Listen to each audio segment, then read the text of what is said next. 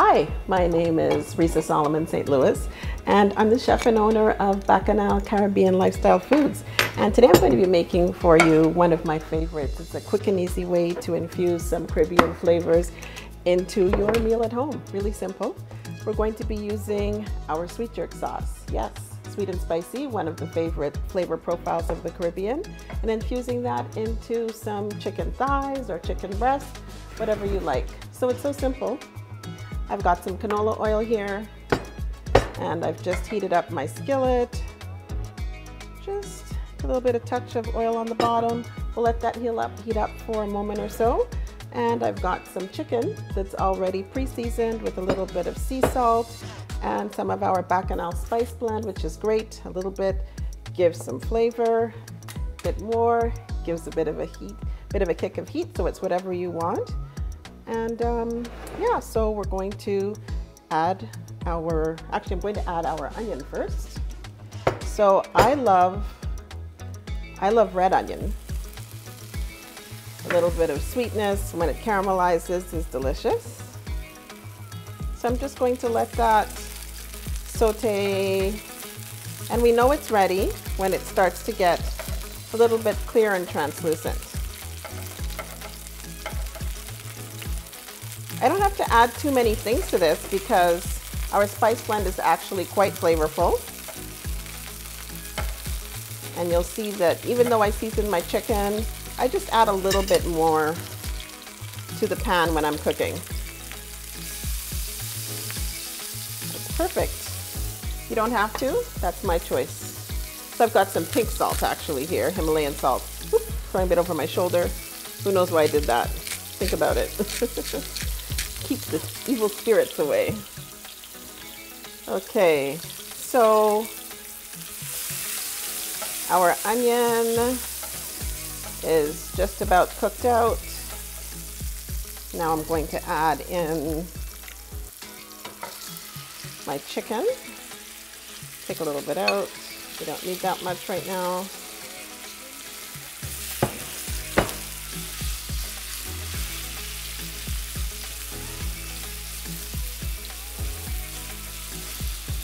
So this will probably take, I'm going to say about, shouldn't take too much more than 10 minutes because we can cook it on a fairly high heat. That's the nice thing about just doing a little bit of prep in advance. It doesn't take very long.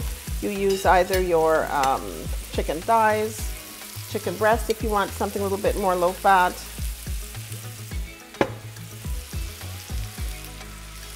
And it shouldn't take very long at all to cook.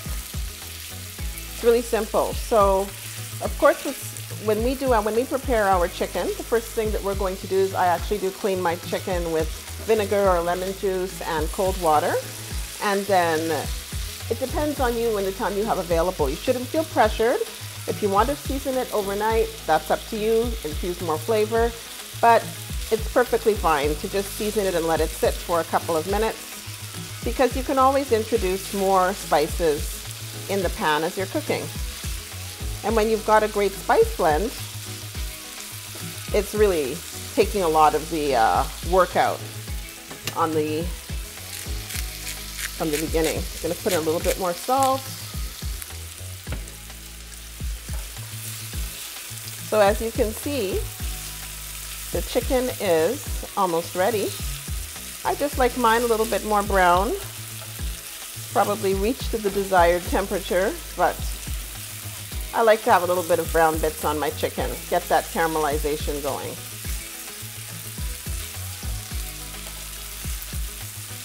So next, what I'm going to do, you see, I'm making sure that it's really actually thoroughly cooked.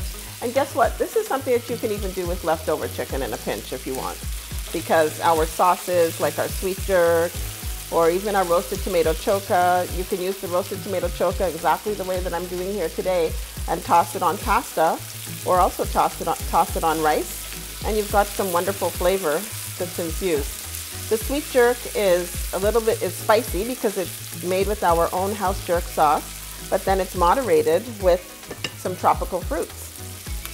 So what I'm going to do right now is I'm just going to add some of the sweet jerk sauce And you know the lovely thing about this, because it has some brown sugar and a bit of maple syrup in it, is it caramelizes on high heat. So this sauce is also great if you want to grill, be adventurous in the fall or winter, or save it for the summer and do your grilling. It's wonderful for that. And as I'm sure you can imagine, it's wonderful with sweet jerk wings. And you can serve this as an entree, or you can use skewers and serve it like a nice appetizer or tapas. It's perfect for the holidays and so easy. Look how quickly this is done. Now I'm going to add a little bit of chopped peppers, because I love peppers. You can really smell that. It's so nice. Delicious. I can smell the pepper too. We make all of our sauces and our spice blends from scratch. Well, guess what? That's done. That was simple, wasn't it? Imagine you come home from work. All you had to do was cut up your chicken, toss in the spice blend, cook it up with a little bit of onion and pepper if you like. You don't have to. And then you're going to cook it for a few minutes and then finish it with the sauce, because that's what we're doing. And so you can have it, if you'd like, you can have it with just salad if you like, if you want more of a low-cal option, a low-carb option. But you can also have it, it's wonderful with rice and peas. Get a little bit of those peppers on there. And I'm going to just finish it with just a little bit of fresh herbs for garnish. How quick was that? We're done. Sweet jerk chicken, coconut rice and peas.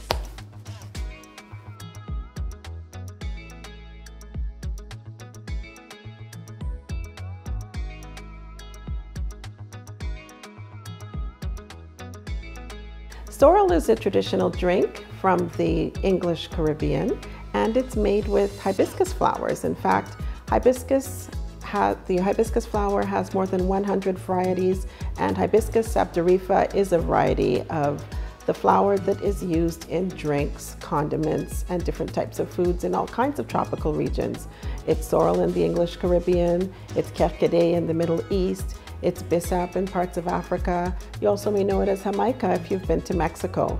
So sorrel is also the name of the craft drink that we make in the Caribbean from the flowers. And traditionally you drink it on its own with over ice or with a splash of rum. And we make our sorrel very traditionally. So it's a very lovely drink. And in fact, many of our customers have called it tastes like Christmas. So we're really excited to share it with the Afro-Caribbean community, as well as lots of our customers here in the Ottawa area. So today we're going to make one of our favorite things with sorrel, and that is to turn it into a beautiful mocktail. And we're going to make a sangria style mocktail. So we've got frozen fruit in a glass, and so you can either add ice or just use the frozen fruit. And we're going to fill the glass about just to cover the berries with some sparkling water. And just a little bit more, perfect. And now we're going to add some pineapple juice to fill the glass to halfway. It's so simple and beautiful tropical flavors. Lovely. And now we're going to add some sorrel. And we'll just fill the glass about 3/4 of the way full. And you won't believe the beautiful, tangy, aromatic flavors of sorrel. Such a beautiful mocktail. And guess what? If you're adventurous, you can add a splash of rum or a splash of vodka, and it's instantly a cocktail. Everybody can enjoy it because this is a delicious mocktail. Cheers.